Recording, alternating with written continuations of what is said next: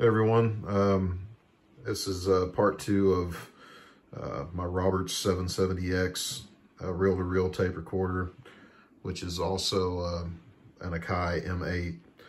So if you're working on these, if you're thinking about buying one, I'm just trying to tip you guys out, give you a little bit of information of what I've found. So if you watched my first video, I talked a little bit about what it takes to change the electrolytic capacitors out on them, and this video I want to talk about how you can use these preamps as a guitar amplifier. So you really don't have to do any modifications to it. It's pretty simple, and the one thing that you kind of have to understand is how these preamps work as far as the play and the record mode. You can see the slide on top. There's one on each. The other one's a little different, but it's basically the same thing. This is a spring-loaded switch, and in one position it's in the play mode, and in this other position is the record mode. When it's in play mode, these two top inputs are activated, and this is basically like a phono. I've got an MP3 cell phone running into it. So, but I guess, back in the day it was for record players, and the bottom is I believe it's for like a preamplifier section. So, but and then in the play mode, obviously you have a volume control, and this is a two-way pod. It's got a switch for the tape speed, and then a potentiometer for the tone.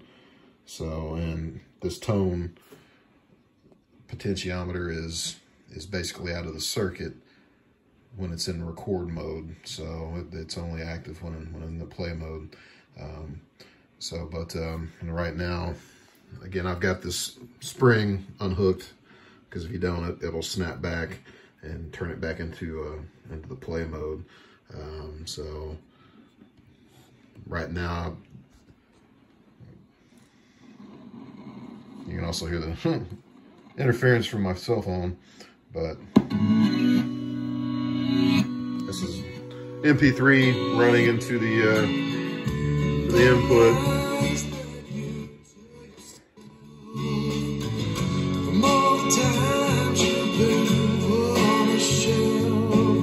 And the tone,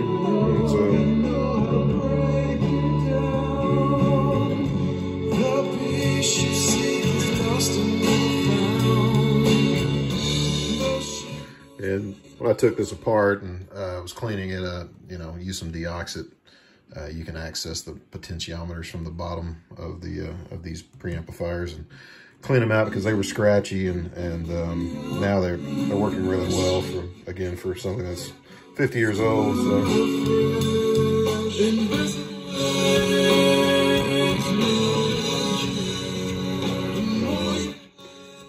And then again, I'm using this little 8-inch orange guitar speaker cabinet, and it's running into the external speaker jack here.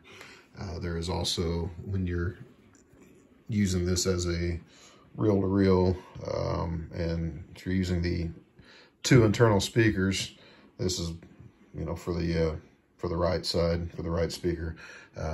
But using it as a guitar amplifier, you could probably rewire that and use that, or it's easier just to run it through the external speaker jack. So, but that's the play mode, and again, you can hear this is in play, and then that's in record now, that switch. And again, if you don't unhook that spring, it's just going to snap back into the play mode. So, and then I've got an XLR, or a guitar cable, 1/4-inch guitar cable, that you can hear is active.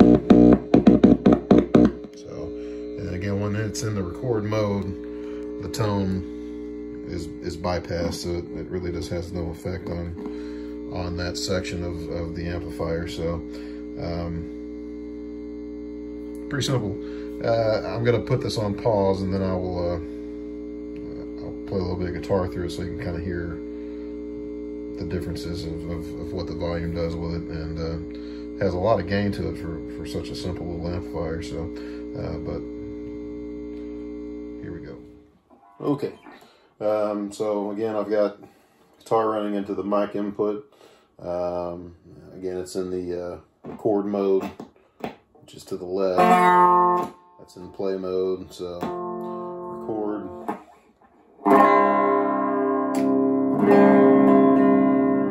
Volume's on, I guess 1 or 2, very low. Again, the tone pot potentiometer is basically it's out of the circuit, so it doesn't have any effect on the tone.